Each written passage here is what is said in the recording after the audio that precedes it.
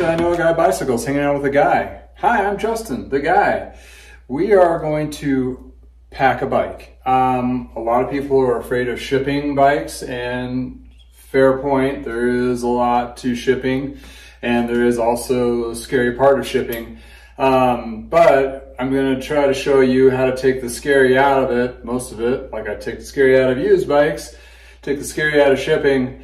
There's a few things. I've been doing this for years and success rate has been pretty high, knock on wood. The thing is you just have to do as much as you can to prevent, and things will happen. That's why you put insurance on it, just like everything else in life, right? So, and you know, if you do it right, it's the good chances it's going to be no damage to very minimal. Might be just some adjustments and so forth, but other than that, you should be able to pull it out of the box, put it together, and go. There's several companies that have actually taken this concept and just rolled with it. There's one that's like Bike Belong, I don't know. I forget what the first one is, like mail order only. Actually, the first mail order company straight out of the bike to customer was Airborne back in the 90s. Since then, there's been Canyon, which is a European market bike company that moved into the United States a few years back, scared the heck out of our local Specialized in Truck and other dealers, because they're like, oh, we can sell a bike direct to you cheaper, and you just put it together yourself. You don't have to worry about going to the bike shop. Well, there's a lot of pros and cons to that, so we're not going to go into that. But they've actually proven the concept that you can take a bike, buy it, ship it to your house, put it together, and go for a ride. Well, I'm on a micro level of that. Micro. Yeah, so I basically are trying to provide good used road bikes for those, and I was mainly selling locally. And then a friend of mine, she was like, well, people need to buy these, need elsewhere. You know how to pack and ship, right? I'm like, oh yeah, I can do that. Not a problem. I'm trying to make it minimal as possible. So for me, for road bikes, this may not apply to mountain bikes or any other kind of bikes out there, but taking this video, you may pick up some tips on that if you're shipping a different bike other than a road bike, this style. Newer road bikes have different kind of cable routing. Keep that in mind. Disclaimer. Anyway, here we go. I'm going to go over the parts that I usually do. I get like the roll of bubble wrap, a big one. It's like 10, 12 bucks at Walmart. You buy that, or you can buy it off of Amazon. I cut it down to strips, and I cut the strips in half, so I have like these lengthy strips here that I just put everywhere. And then a lot of it is mainly just cardboard, a whole bunch of packing tape, more cardboard, and sometimes at the bike shop, if you get a bike from a bike box from a bike shop, you can get some of these little nice packing bits, but sometimes they won't have them. So I'm going to show you what you do when you don't have them. And actually, I utilize cardboard, so it's it's pretty much a thing. So anyway, and what I've done already is I pre-done, preset, pre-staged my stuff. All my tape, I cut in little strips. And I put a little pull tab on the end, so it's easier for the person that gets this to take the bike apart. Because if you ever try to take plastic off of plastic off of plastic, and there's nothing to pull off of, it's a freaking nightmare. So that really helps take the bike apart quicker, or take the packaging off the bike quicker. So, yeah, so this is the bit where I'm going to go and fast forward, and you're not going to hear me talk, because this is just a thing. You don't want to hear me jibber jabbering as I'm putting each little piece of tape on there. You want to see this fast forward, right? I would too. Anyway, I'll see you at the other end. I'll talk to you about other tidbits. Oh, one last thing before I dive in. What I take off the bike is the pedals, the front wheel, the front brake, the handlebars, and the seat post. So when you reassemble it, it's 1, 2, 3, 4, 5 things you have to reinstall, which is pretty minimal when you buy a bike, or when a bike comes to a bike shop and we have to assemble it there. It's a lot more pieces than that. So anyway, without further ado, let's get this rolling.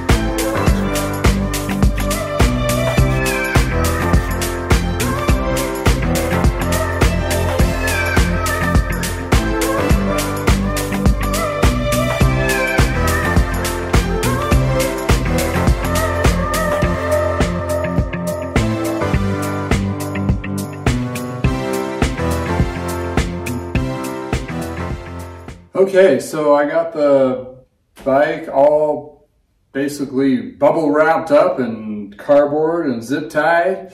So going through all the process, I'm going to recap here real quick, is I try to cover every surface area that may rub against each other with bubble wrap at least. And the areas that have more of a contact piece, I try to use cardboard to insulate it, as well as the outside to the outside cardboard box. This is a manufacturer fitting piece here, which I would have done the same thing with this one on the other side too. It's the same concept.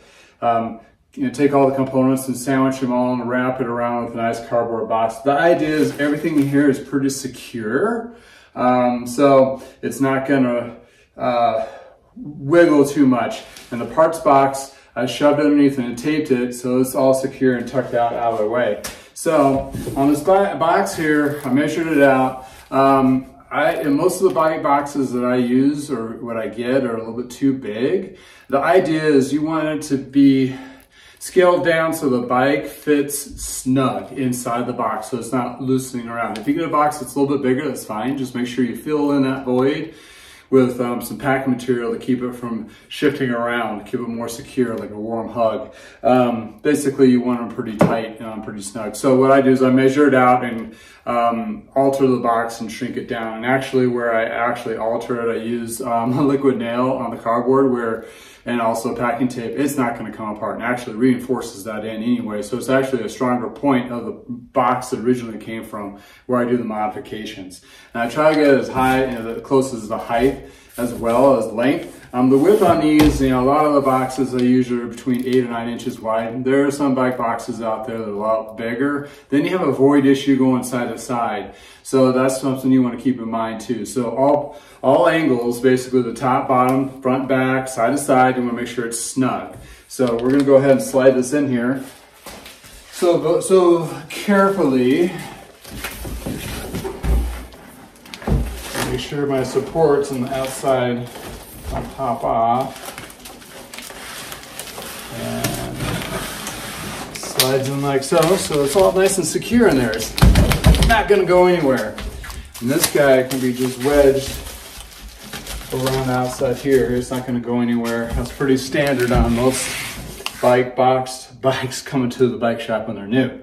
So when I do from here, since I know this is secure, and up and down is the tire, and the tires are great protectors because the tire itself obviously has some give to it. Sometimes I deflate them a little bit so I have more of a mush. So always inspect and inflate your tires before you go for a ride anyway. So you look at the side on that. Anyway, then here I make sure that's going to close up.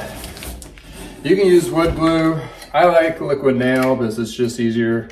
So I can get in a gun here and just put a thin one there. I've had some people say I put too much on and it's harder to open up the box, but hey, you really have it secure, not pop apart while it's in transit. So I get it on there. Put my first support tape, kind of sandwiches everything together, like so. I like to do a seam cover tape. That just covers that edge, so less likely for it to pop open. And I just proceed on down the line. Try not to cover up these little handholds here, so it gives the people who are transporting a hand position to carry it, so it's not cumbersome.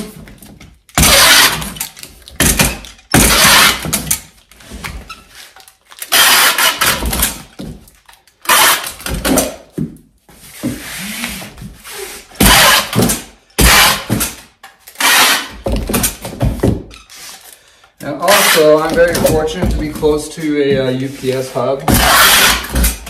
So there,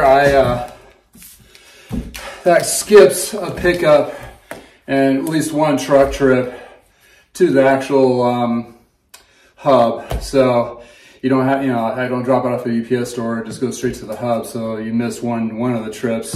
So protect it a little bit. Not that it's going to be damaged too much from the UPS store or whatever you want to go to. hub, but if you can drop it off the hubs, it's just one less. So that it just gives, you know, gives me a little more added confidence. Plus I can talk to the guys and gals that work there. I think, you know, they know me, so they may at least coddle it a little bit until it goes out of the stage. So anyway, yeah, so we have that part of it. And when you're looking at, when you have it all boxed up and so forth, you want to make sure you cover up all any additional markings from the manufacturer, especially barcodes and all that. Also, I'll print off a to and from, separate than the packing slip. Reason being is nothing comes damaged with the packing slip. The driver has something to reference when it's out and about. So I usually just put one of these, but you can put a couple in there. And that's with all packaging. It's always good to do is like so. Then measuring these bad boys, they round up. So this is gonna be 51 inches. It says 8.5, so I'm gonna go 9.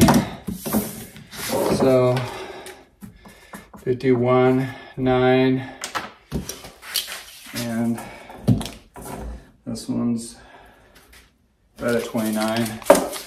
If they do audits, and if it's off 1 inch or something like that, they'll do adjustments. Most of the times the adjustments are pretty minimal, but when you're looking at this size of the box, once you hit that extra inch over to the next classification size, that takes this box from the price that you were thinking you're going to ship it to and almost doubling. So you want to make sure you stay within that cubic inch range. You know, you reference the UPS or FedEx or whoever you're going to go by.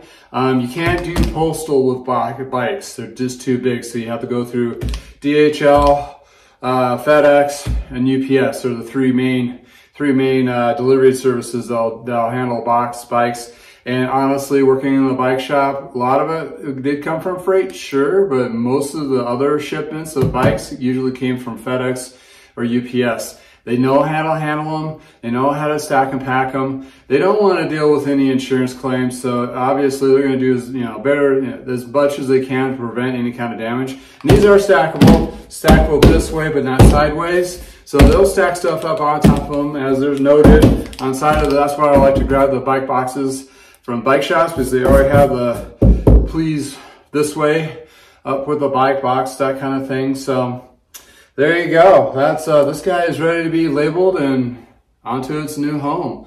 Thank you for your time. If you like these videos, subscribe to my YouTube channel, like me on my Facebook page, or hey, go to my email, you know, join my email list on my website too. Either way, you can find me. Hope this gives you some insight on packing and shipping a bike, and basically what I do too, just little insights of what I do. So until next time, have a great day from the garage. Bye.